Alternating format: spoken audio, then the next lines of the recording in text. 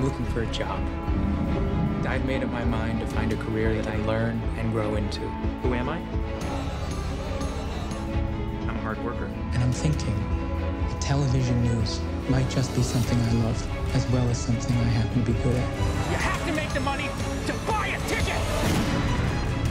We are back with another interesting movie recap. Before starting, I would like to request all of you to subscribe to our YouTube channel. Recap for the 2014 crime thriller film Nightcrawler that I'll be sharing today. Enjoy your video while enabling captions. In the metropolis of Los Angeles, it is late at night. Louis Bloom entered a railroad yard illegally in an effort to remove a chain-link fence. He is approached by an officer who asks to see identification. Lou maintains his composure and displays it to the man before attacking and killing him. Later, Lou sells the damaged fence to the owner of the scrapyard while attempting to haggle for a better price. He then inquires about employment, since he is available to begin right away. If you want to win the lottery, you must have the cash to purchase a ticket, is his catchphrase. He is rejected by the owner, who says she won't hire a thief. Lou is being passed by a couple police vehicles. He stops to observe what they are. Looking into, a car is on fire, and night crawlers who document violent crimes at night for money arrive in a van driven by Joe Loader. Lou observes the loader filming as two guys remove a woman from the car. Lou questions the loader about the task as he arrives. It's a burning of a job, the loader says. When Lou asks if they're hiring, the loader replies no. The following day, Lou steals a bike off the beach and takes it to a pawn shop. The store owner will only give credit up to $700, but Lou requests $800, so he may purchase a camcorder and a police scanner. He uses these to listen to local incident reports. He approaches several crime scenes, but the cops tell him to leave. He is able to capture some clear, gruesome video of a man who was shot to death following a carjacking. Lou and another Nightcrawler are turned away by the cops, the latter who yells at Lou for sabotaging his shot. Lou listens in as the man phones his employer and learns how much money he expects to gain from the clip. Lou visits the Channel 6 newsroom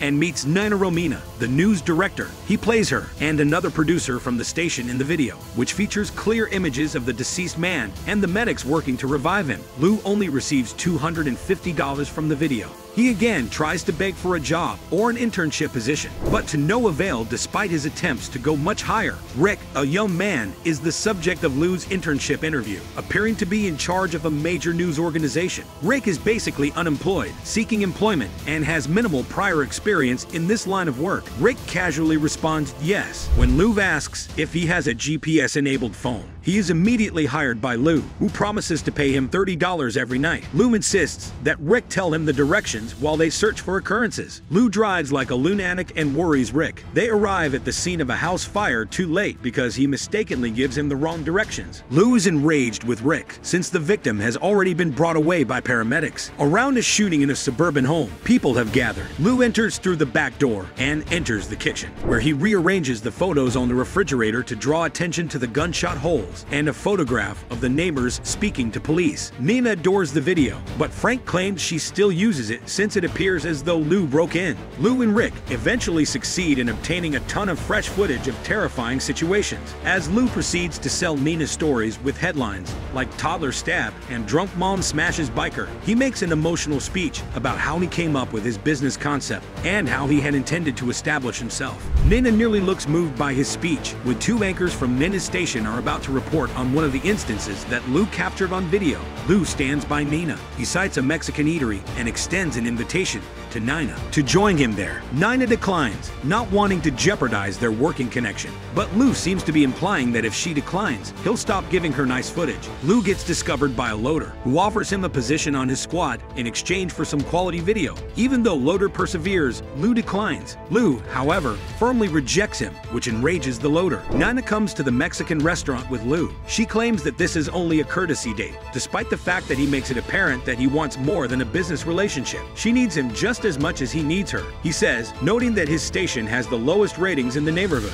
Due to Loader and his gang getting there before them, Lou and Rick miss another occurrence. They left Lou with a shoddy video of a Corona stabbing. Nina is furious with him. Channel 2 receives the full splendor of the loader's coverage. Lou shatters the bathroom mirror in his rage. He stops his van by going to the leader's residence. Later on, this results in the loader driving the vehicle into a post. Rick and Lou arrive just in time for Lou to get footage of the loader choking on his own blood as he is taken away in a trolley. When Lou and Rick stumble upon a gunshot and subsequent break-in at a large home, they get a big break. Lou notices two males leaving the area. He walks inside the house and records the bodies in each room. Lou walks around the sufferer who is on the ground gasping for air. He makes it crystal apparent to Nina that he is now in charge. While Nana directs them, the station's anchors discuss the footage. Frontier and Lieberman, two investigators, show up at Lou's door and ask him about the video and whether he saw the two men. Although he doesn't provide a detailed description of the individuals, he does say that they were traveling in an SUV. Lou brings Rick to find the murderers and call the police. If Rick wants to continue joining in on these kinds of operations, he needs to be paid more. He humbly requests $75 per night despite Lou's assertion that he could have gone higher. The murderer shoots himself after pointing his revolver towards the police. Lou records his demise before documenting Rick as he expires. Rick claims that Lou knew the killer was still alive, and Lou argues that he did so because he was afraid Rick would jeopardize the entire operation.